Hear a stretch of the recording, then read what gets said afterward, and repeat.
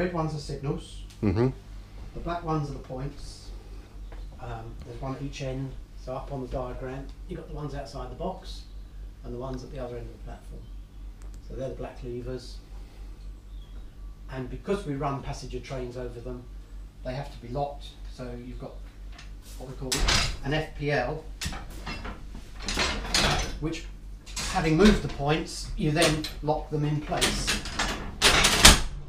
with an FPL.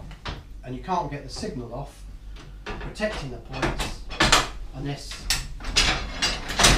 you've got the FPL in. You still can't do it because we've got that one. So now you can get that off.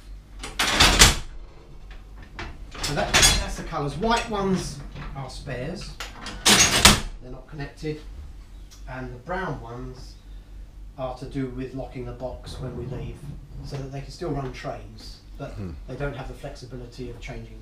All right, is that for like the Pullman and at evenings? The Pullman in the evening, this box is switched out. So that's that bit. Right. Because